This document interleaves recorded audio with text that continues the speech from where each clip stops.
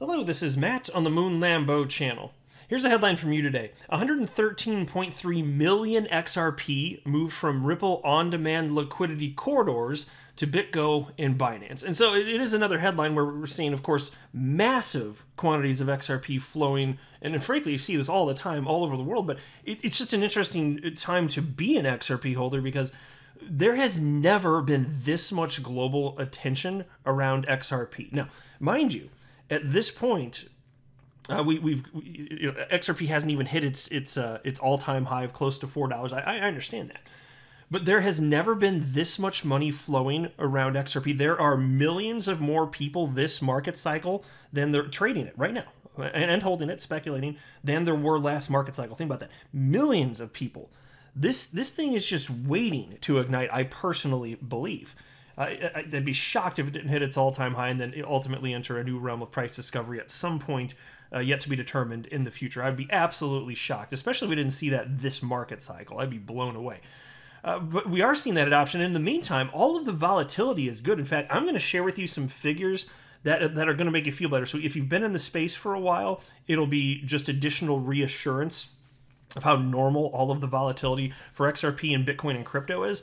And if you're brand new, hopefully this helps you tremendously because there are so many people that are new to crypto and are also subscribing to this channel. I think you need to be aware of this. I think it'll help you.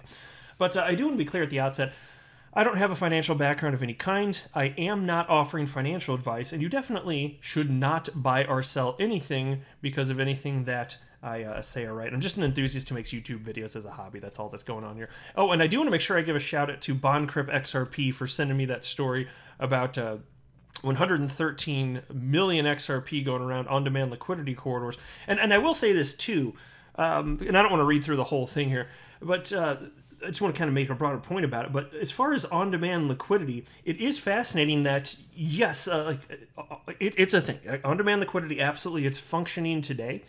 But still, even within these corridors that end up being cited in this article, because they do talk about like Bitso, which is Ripple's Mexico-based exchange partner, and Bitstamp, which has a couple locations, including in the United States. Yeah, you're talking about those corridors, but even so, most of the activity, it still is speculative, which I still think kind of speaks to the nascency of the asset class. Oh, and I want to mention this too before I forget. CoinMarketCap, many of you may be aware, a couple weeks or so ago, they began reporting false data about XRP's circulating supply, which made the calculation for XRP's market cap incorrect because the way that crypto indexes have chosen to tabulate what market cap is, the way they calculate it is you take the circulating supply and then times it by the current market price.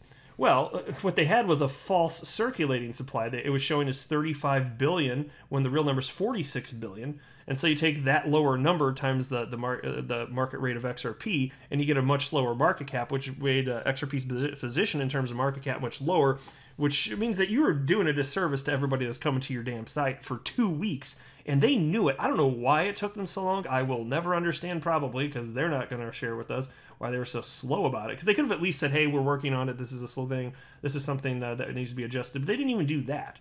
And also from the coders that I've read opinions from, it's something that could have been very quickly and easily fixed. They were just pulling incorrect data. That's all that happened. But anyway, it is nice to see that it's actually fixed, so I did want to highlight that real quickly. Now, into the stuff about volatility, though. Can we talk about that a little bit? Look, as I record this, XRP is at $1.24. And if you care to look at your screen, what you'll see is an XRP price chart showing the entire history of XRP price action. And I still feel like when you look at a chart like this, it doesn't really do it justice because, look, XRP has been traded 8.5 years, right? And so if you look at most of where I'm waving my mouse around here, so say from the beginning of time, which would have been, well, the earliest they track, it looks like it's August of 2013, but it was being traded beginning in either late December of 2012, or I think that's correct. It was either that or very early January. At least that's when the final version came out. Maybe it took a while to hit exchanges.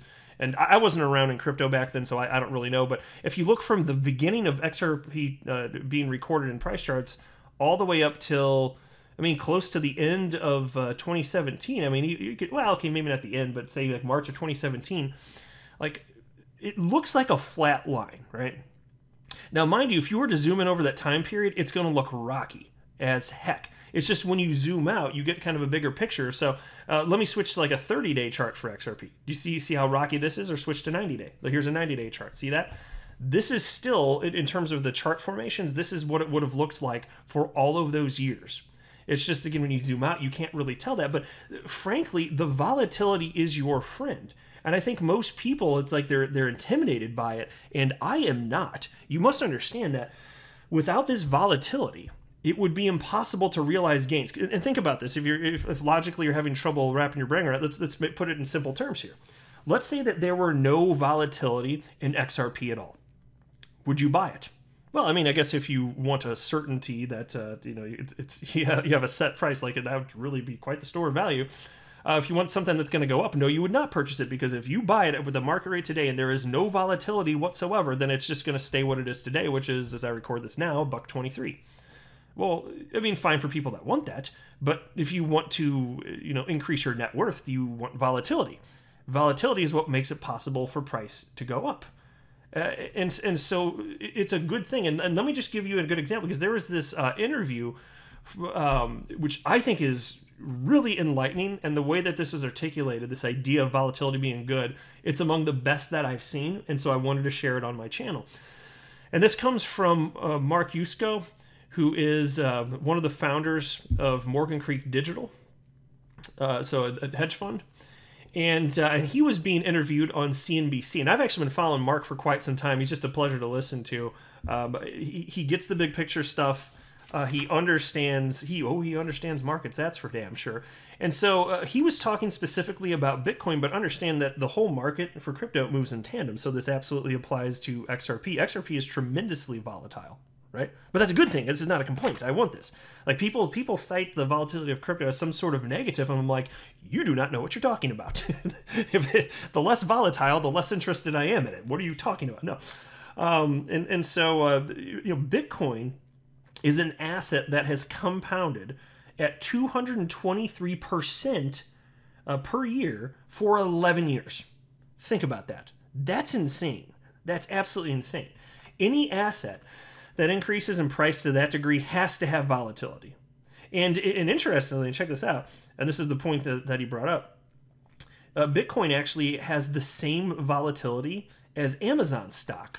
And I thought that was an interesting fact. I was like, okay, lay some numbers on me. And he sure did. Amazon, every year, for its 24 years of life, has had a double-digit drawdown, including this year. Think about that. Every single year, double-digit drawdown. Including this year. In fact, and check this out, the average drawdown in Amazon stock is 31%. Now, so think about that. That's kind of scary. Imagine you're holding Amazon stock down 31%, and you have to deal with a drawdown every year, and the average one is you lose about a third of what it's worth. Oh my gosh, the emotions! What are we going to do? And now 5 times in the 24-year history, the drawdown was over 50%. 5 times out of 24 years. 50%. And twice, down over 90%. Starting to sound like crypto, isn't it? It kind of does, doesn't it?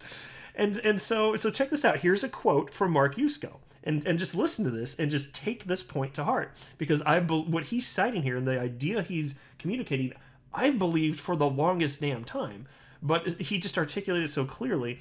I went ahead and transcribed this for you. So check this out. Here's what he said.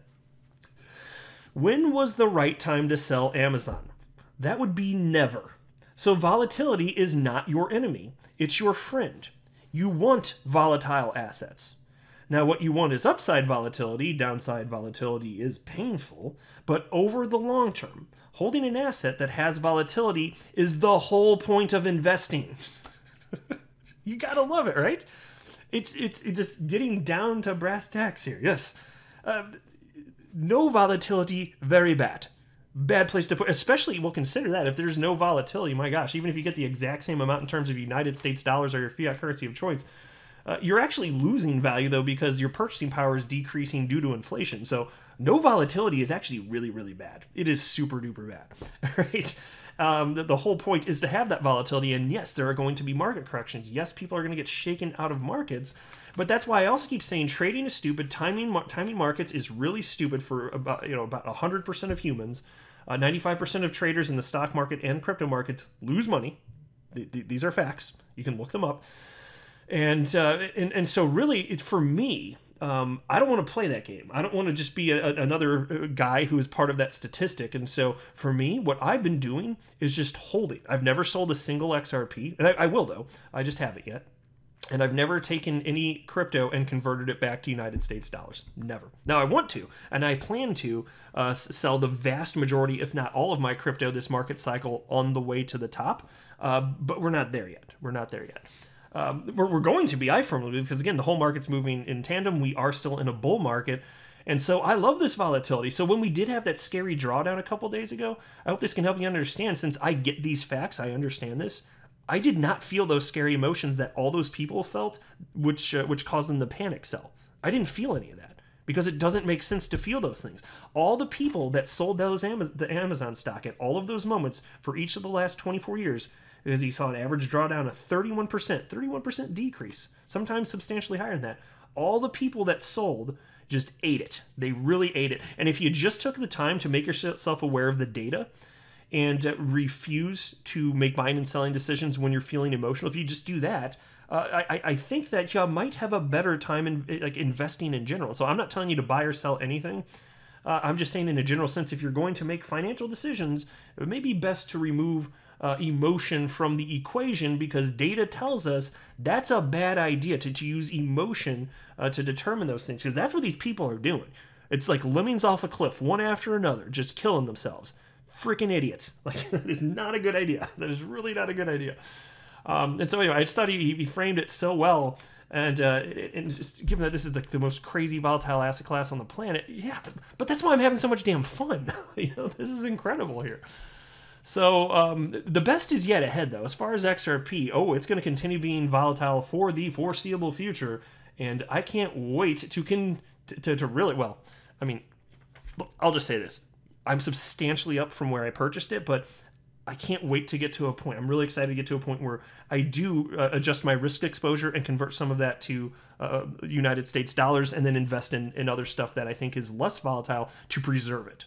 But but once this market tanks, which I believe it will, it'll go down another 70, 80, 90%, whatever. When that happens, all like new money that I make, that I will want in the volatile asset class. So that will go back into crypto, and then the other stuff. Because I do think diversification is important, and I do think that it certainly makes sense to preserve wealth as it's been accumulated. Yeah, of course. Then I'm going to put it in something that's substantially less volatile, but it doesn't mean I won't continue to take advantage of crypto. Okay, it's part of balancing one's overall portfolio. So anyway, I'll go ahead and wrap up there, though, but it's fun food for thought, is it not? I am not a financial advisor. Do not buy or sell anything because of anything that I say or write. That would be a very, very, very bad idea. Until next time, to the moon, Lambo.